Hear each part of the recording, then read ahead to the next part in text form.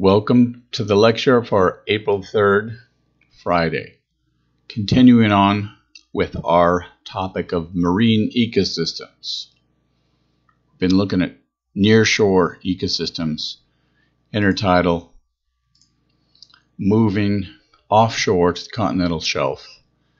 We've got this last one that could be considered coastal, most of these shallow water, fringing continents or islands. Coral reef ecosystems.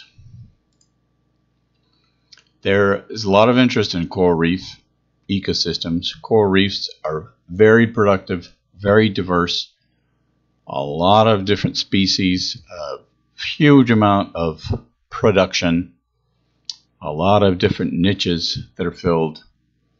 Very interesting. A lot of people interested in coral reefs. Even here in Rhode Island, you'd think that URI is quite a long ways away from corals, which it is, but we've got a number of different people that study corals, including in the Department of Biological Sciences and the College of Environment and Life Sciences, which many of you are in. So we're going to talk about these 10 topics for corals, coral reef ecosystems, which, as you notice, is more than most of these ecosystems. Talk about the open ocean, which is a huge part of the ocean. We'll also have quite a few topics. So to begin with, as I was saying, you don't find corals off the coast of Rhode Island. Coral, the animal, they have certain environmental characteristics that they require. And so if you look on a map, and I'll show you a map in a minute, if you look at a map of the distribution of corals around the world, then for the most part, there's few exceptions that I'll point out a couple of those. For the most part, you're only going to find corals, coral reefs, and coral reef ecosystems between 30 degrees north and 30 degrees south. If you look at the water temperature where these corals are, it's typically warmer than 18 degrees Celsius, which is close to 70 degrees Fahrenheit, a little less. And they're found in these warm temperatures related to their ability to grow, to deposit calcium carbonate in their skeletons. And you find corals along the margins of continents, a lot more along the western margins than the eastern margins of continents.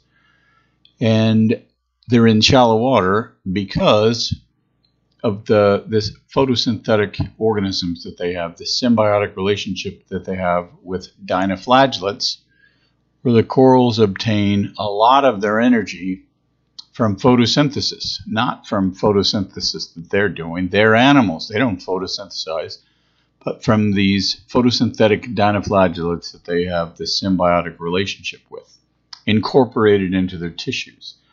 Since a lot of their energy is derived from photosynthesis, then by necessity, they've got to be in water shallow enough for light to penetrate, and so they're found in shallow water. And they're found in clear water. Things that interfere with light penetration, like turbidity, bad for corals. Depth, where light is attenuated, bad for corals, because it's bad for photosynthesis, bad for the dinoflagellates that are in their tissues. Now, here's a map. You can find many of these online that show the red dots, the distribution of corals around the world. And it's also conveniently got this 30 degrees north and 30 degrees south latitude.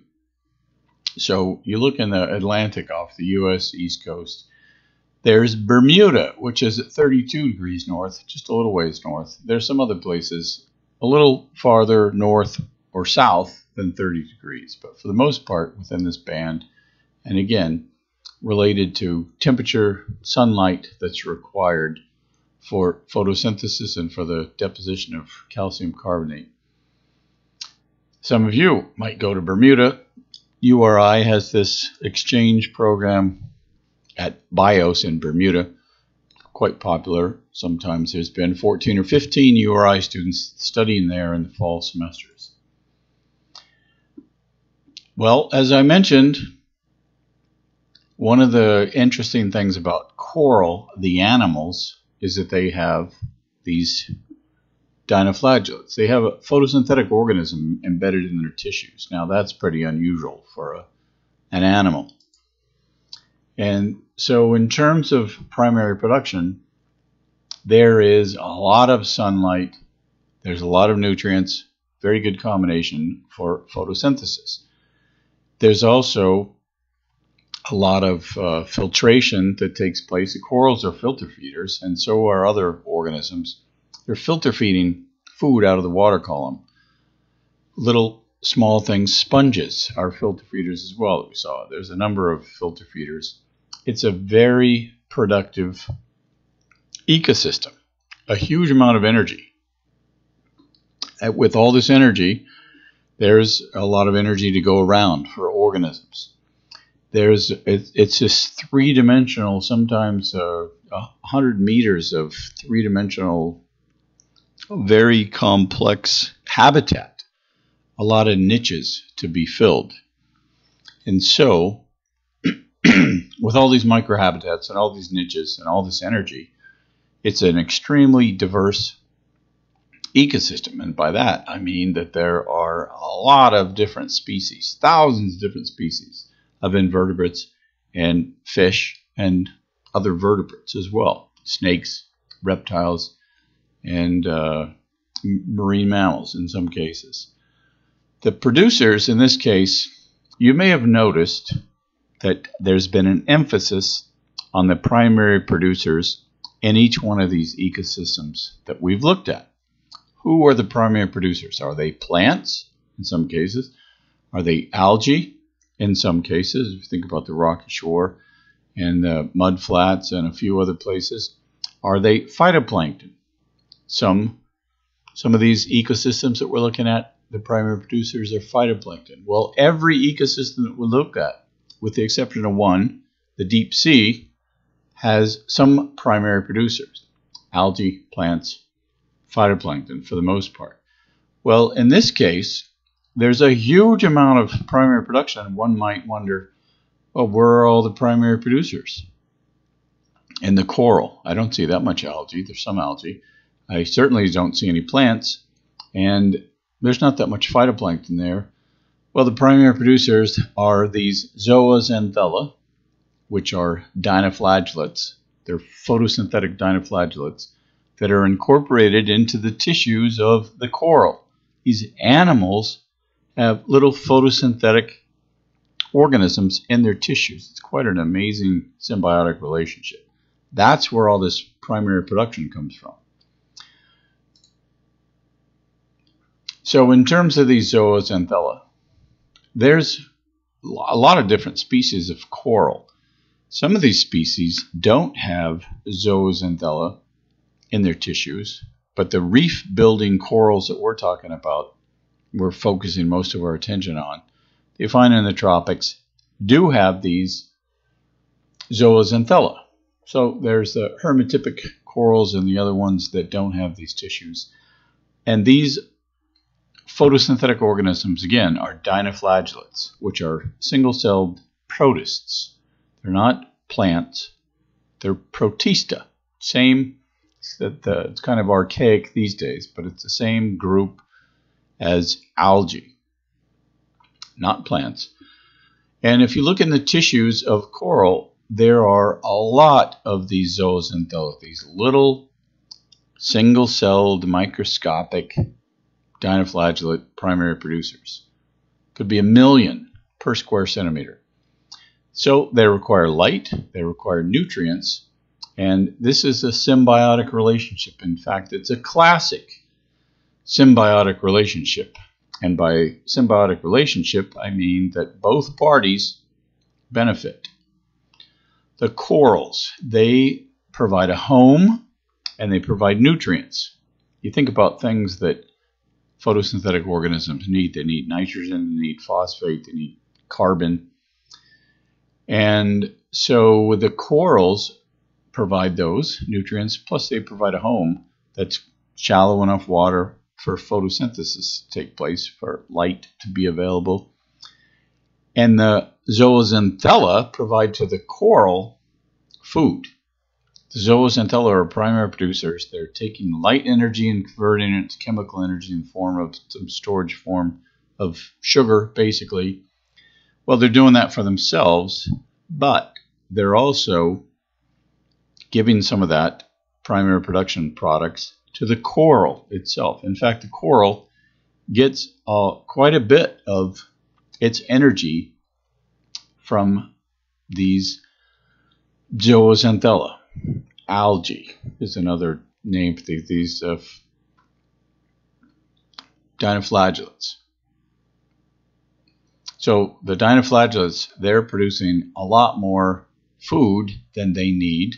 It's used by the coral. They're producing a lot more carbon, fixed carbon in the form of sugar, than they need. And the coral get most of that energy.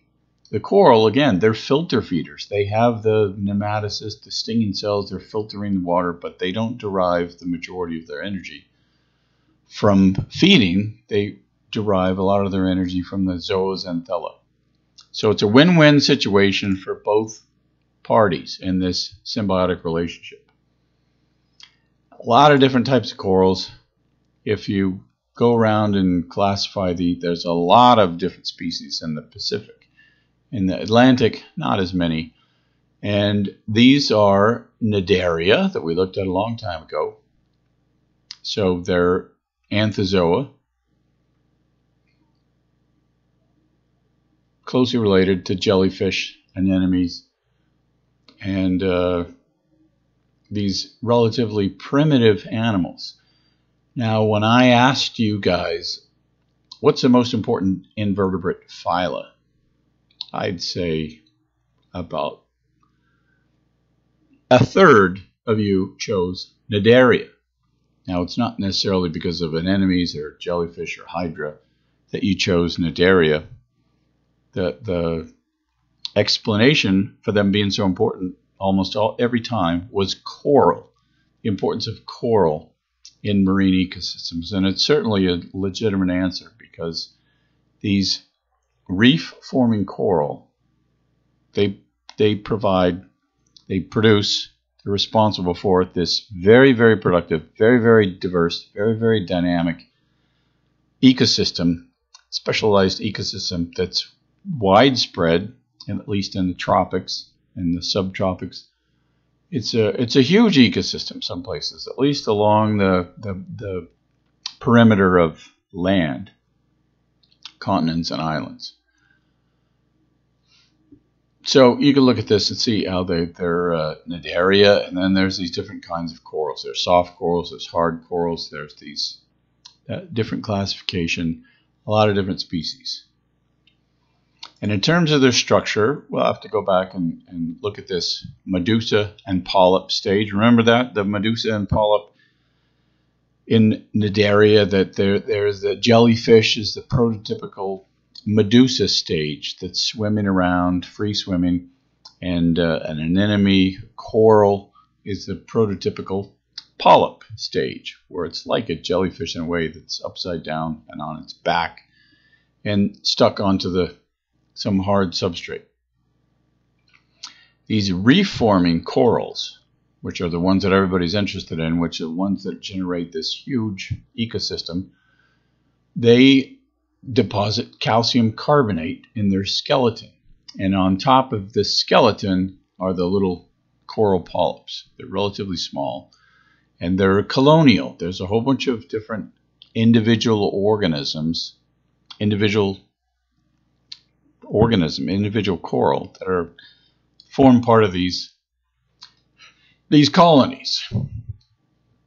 And if you look at an individual polyp, one of these little corals, and you look at their little tentacles, then you find millions of these zooxanthellae.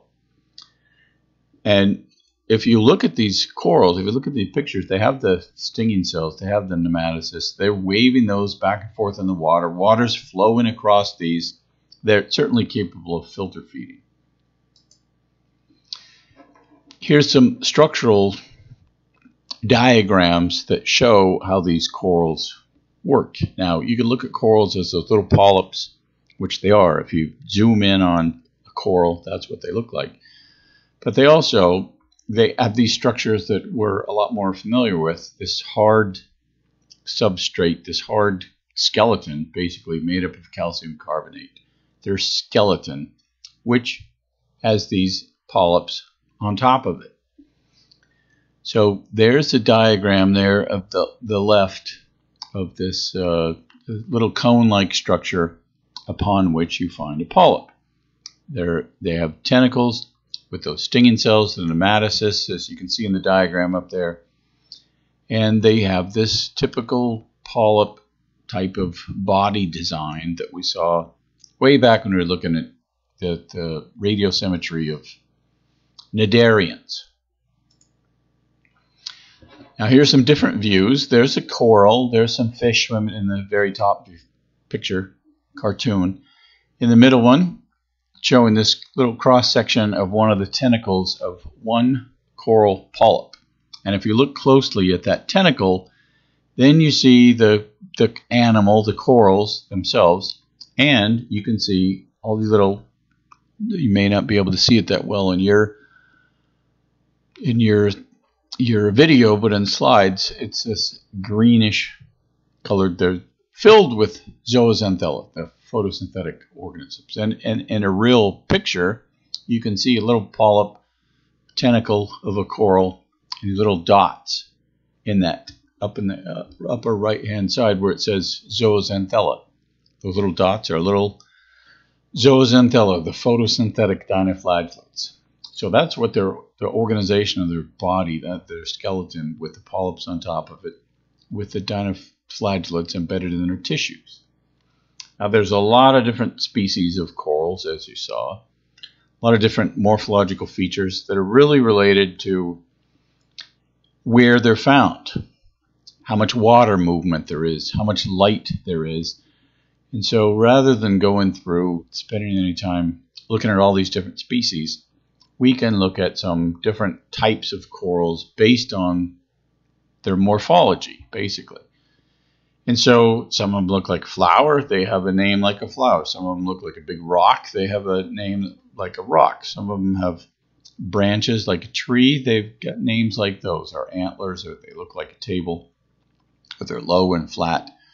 All of those names, these 8 different types, are very descriptive. So quickly, we'll go through and look at these different types of corals. Now you have, if you're doing this phylogenetically rather than morphologically, then it would be scattered all over the place. You'd have some that are closely related that have different morphologies, and some that have similar morphologies that aren't so closely related. So, like I said, we'll quickly go through this. These 8 different types, and first of all are the encrusting ones up there in picture number 1. You can see it looks like a mat, a film that's laid over the top of some substrate, some hard substrate. There's massive corals. They look like a big boulder, big shape, where you can imagine what the water movement is like there. This is where there's going to be strong currents, strong waves. You don't want all these little fine particles, branches that can be broken off. So massive. They don't grow that quickly, but they certainly withstand a lot of water movement. Then there's this foliage. It's like a flower, the flower petals. And so it looks kind of like a flower. Big surface area for photosynthesis and the absorption of light, but pretty delicate. Can be broken pretty easily, so you're not going to find those in really areas where there's a lot of strong wave action. There's a number of types of corals that are branching. They have a bunch of branches. It increases the surface area in a different way than a big flat area like the foliase ones. So there's a pretty big surface area for absorption of light, but it's relatively strong. So you could imagine some waves crashing. These types of corals would be able to withstand that wave action. Some other types. There's columnar. What do you know? They look like columns. Picture number 1. There's elkhorn. They look like antlers of elk, similar to branching, a little more fragile. Surface area increased for light absorption. Then you've got mushroom ones. They're shaped like mushrooms. What do you know? They have a relatively big surface area, but they're pretty robust and they can withstand strong wave action. They don't have little parts that are out that can be broken apart. And then you've got these table-like corals. So the numbers here, you see there's 5, 6, 7, 8, and in the pictures is 1, 2, 3, 4. Well, 5 is number 1 and 6 is number 2. You can figure that out. I should probably change those numbers. But the point is the table, the big table, big surface area, delicate, could be broken. You're going to find these in calmer water, not in areas where there's a lot of wave action. Then the last thing I want to look at today, well, this first lecture, is growth, the growth of corals. Corals grow relatively slowly. It takes a long time for corals to grow. Some places they grow pretty quickly. And they're always growing up. They're always growing towards the light. They've got this skeleton, calcium carbonate on the bottom, the polyp is on the top. Then this calcium carbonate skeleton is always going up towards the surface, towards the light. They're getting higher, and we'll see that a lot of places where these corals are found, they're battling an island sinking. So they're trying to grow up and keep up with the island sinking to remain where there's light. So growth is obviously affected by their ability to obtain energy. They're doing this through photosynthesis, not themselves, but the amount of energy that they derive from these dinoflagellates. What kind of things interfere with that? They're also filter feeding, but what really limits their growth rate is light and primary production by the dinoflagellates. So currents can affect light intensity, moving things around and creating some turbidity, depth, turbidity, sediments, sedimentation, water temperature, and day length. All of those things are affecting, to one degree or another, how much light reaches the coral and how quickly the corals grow, how much energy they have to channel towards growth.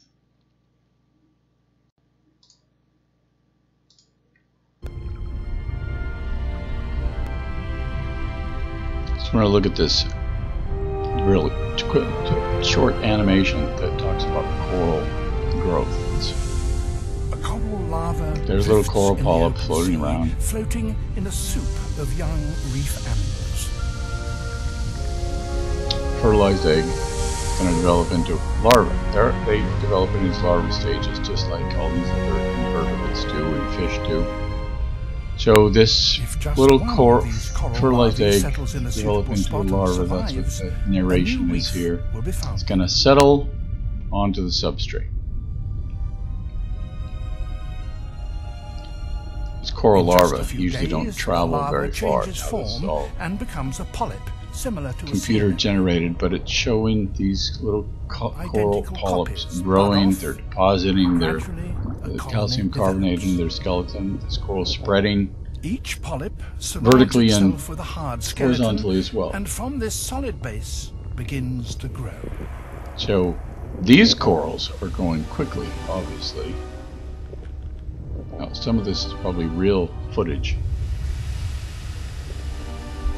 Growing towards the light.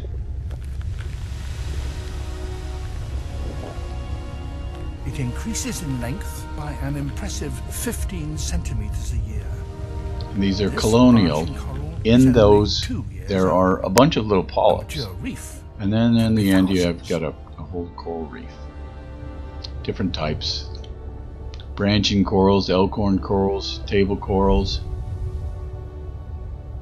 foliaceous corals, a lot of different types. Corals provide the foundations. So this is the kind of place you want to go, swimming, snorkeling, scuba diving, to see all this coral diversity.